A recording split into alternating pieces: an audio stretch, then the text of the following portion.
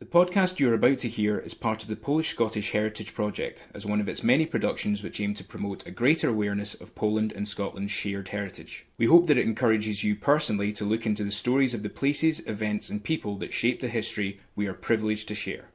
My father was born on the 1st of May 1923 in Warsaw, near the Stare Miasto, and he was named Lubomir Wojciech, which I understand is a very old-fashioned Polish name. He had an older brother, Sławek, and a younger sister, Hanka. Father was called Marian Witalis, and his mother, Paulina. His father had fought in the First World War with Marshal Pilsudski, and later in the 1920-21 war against the Bolsheviks. I think that company later became the Persia Brigada. I believe he was given a farm in the east because he fought in that war.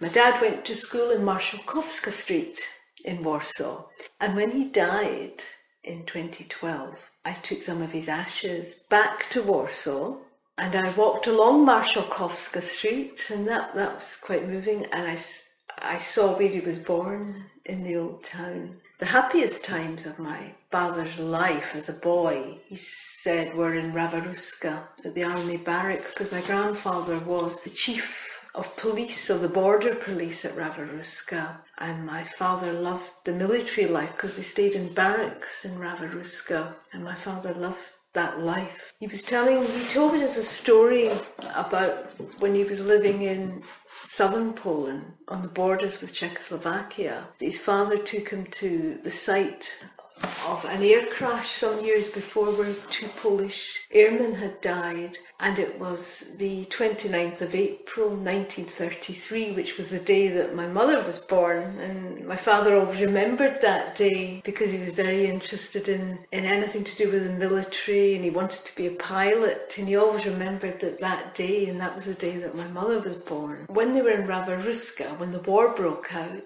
they were caught between the Germans and the Russians. The Germans invaded from one side and the Russians invaded from the other side. And on the 13th of April 1940, there was a knock on the door, and they kind of expected that it was going to be the NKVD, and it was the NKVD. And they were given an hour to pack all their belongings and sent east. And they were put into the cattle trucks, and I think there were about 70 odd people in the wagon with them, and they were sent east. I know that once every 24 hours they got a bucket of hot soup and some hot water and some bread. And after about, I think it was a 13-day journey, and they arrived in Kazakhstan in a place called Alga. My grandmother was told by the NKVD officer when she started to cry. He said, "Why are you crying? You're going to the glorious Soviet Union, and your husband will be waiting for you." But of course, he had been killed at Katyń Forest, and he wasn't waiting for them when they got to their destination. He ended up in Scotland in June 1941. Germany attacked the Soviet Union. There was a Soviet-Polish agreement, and Stalin proclaimed a general amnesty and freed thousands of Poles who'd been in exile on the east. And my father and his brother joined the Polish forces, and I think they must have been with General Anders and made their way to the Middle East. And at some stage he arrived by ship in the UK. Well, he joined the RAF, the Polish forces. With the Polish forces, he was, well, I know he was with the Polish Squadron based in Hednesford in England, and that's all I know. I don't know any more details about that, but that's where he was based. He was enlisted into the Polish Resettlement Corps in 1946 and was released for employment to work as a clerk in the Polish Vocational College Association, 5 Park Grove Terrace, Glasgow. It's now known as the Sikorski Club. That's how he came to Glasgow. Wasn't released from the RAF officially until 1949, and he must have decided to stay in the UK and not to go back to a communist Poland. I've got one letter from Poland, and one very early letter from 1946. My grandmother is advising my father not to return because she didn't think it would be safe for him to return to Poland. So he chose to stay in the UK. He met my mum, Sheila Fraser, in 1948 at an ice rink in the Kelvin Hall in Glasgow. And they married in 1950 at St George's Road Church, Glasgow. And they later moved to West Graham Street in Glasgow, and that's where I was born. And there are 4 children: Stefan, Corinne, Janina and Mark. And in the early years, I think there was quite a strong Polish connection. There were quite a few Polish families living in West Graham Street. And my brother, Stefan and Corinne, were sent to Polish classes. And they had to learn Polish and go and watch Polish films and didn't like it. Or my brother hated it. My sister didn't mind, but I can't recall being sent. I do remember we had a Polish doctor and a Polish dentist. My mum and dad often went to the Polish club and socialised there a lot. My grandmother, Scottish grandmother, used to give my parents money so they could go off to the club so she could babysit us. My father used to bring home Polish food from a shop in Charing Cross Road. He brought back wieszka, herrings, krówka. Now, krówka was a real treat. He used to bring back krówka from that shop, so we always enjoyed that. Now they're too sickly, but as a child I loved them. New Year parties, any kind of parties, my father had to show people how to drink vodka properly. And from a tiny little glass and down in a oneer, we had vishnówka, things like that at New Year. Well, children wouldn't have it, but my father had these things for anyone coming to visit us. He used to sing folk songs. Pija Kuba, Doja Kuba comes to mind. And we used to laugh at him. We thought it was hilarious. He loved trams. Anything to do with driving, whether it be tram, bus, car, he loved. He absolutely adored driving. But his favourite job was driving trams around Glasgow. When the trams stopped, he then drove buses because he never completed his education, which was broken in the war. My uncle did, but my father didn't. But his first job was as a Clean Easy salesman. I don't think he did very well at that because I don't think he had that much English at that time. But the job he loved most was driving tram. He could drive for hours and hours. He just loved driving. And I don't know if that's a Polish trait or not.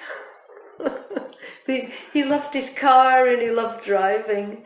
I remember he used to send parcels back to Poland. And the letters I've had translated, they're saying thank you for the parcels. And I think he sent coffee and cigarettes and possibly some clothes back to Poland because I think conditions were very hard in Poland in the 50s. As a child, I was very embarrassed by my name because at school there was no one else in my class with a name like mine, Janina Orzechowska. And the teacher no teacher ever attempted to pronounce my surname. When they were reading the register in the mornings, it was always Nina and everyone else's surname and never mine. I cannot recall one teacher ever attempting to pronounce it. But as a child, I just wanted to be like others and I was very embarrassed by it. Well, I've changed my name now, of course, but now I love it. Yes.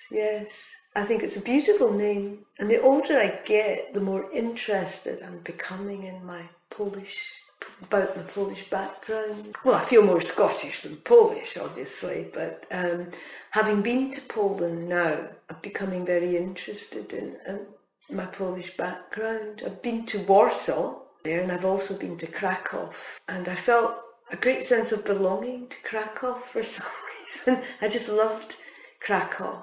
I'm quite proud of my Polish background, and the more I learn about the Poles and their history, I feel quite proud of that. I was very proud of my dad always. he never ever was bitter about what happened to him and to his family or about Katyń. I remember as a child, my dad told us about Wojciech the bear, and we thought it was hilarious. We couldn't stop laughing, and we teased him simply because the bear was Wojciech, which is the same name as my dad, because everyone called my dad Wojciech, not Wojciech, Wojciech. His family meant everything to him, and he was a very good father. Whether it's because of what happened to him in the war, I don't know, but he would never go out drinking, he stayed with his family. His family was most important to him.